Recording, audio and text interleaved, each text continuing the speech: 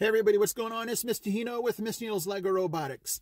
Today's video, I've just been kind of consumed lately with cable cars. And the cable cars I'm talking about are the ones that, are kind of like a gondola. It takes you from one point to another by some type of pulley system. And I'm thinking, there's somehow, some way I can build this to get it to work, to go across some type of cable system. And I did it. So if you want to see this, stay with me.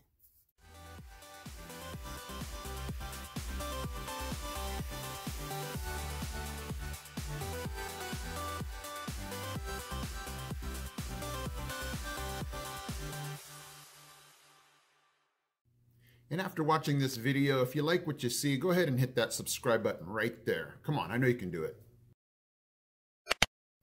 So there's different ways that you can do a gondola or, cable car type system.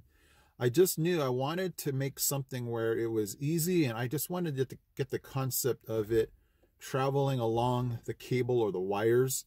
So in this build, I made it as super easy as I can. I just had the brick and motors.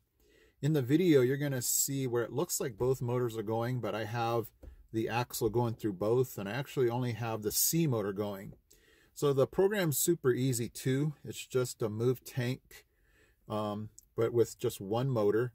And you can kind of experiment on your own to see what works for you, but it was just I wanted to go pretty slow just so I could see it traveling.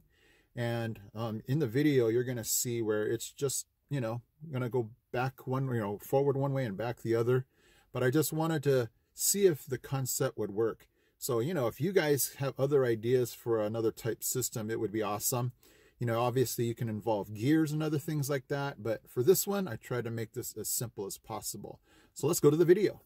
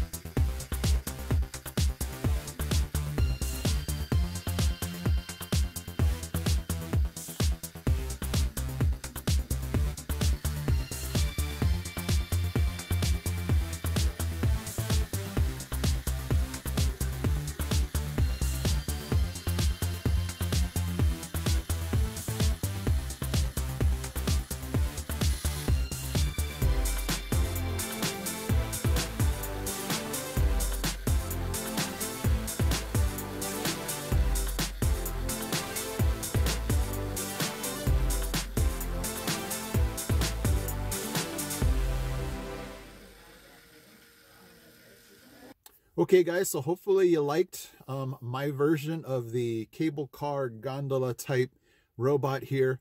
It was super easy to make. What was not easy was getting the, you know, just the yarn or string that I used to get it to be perfect, and the, you know, the tension to be just right.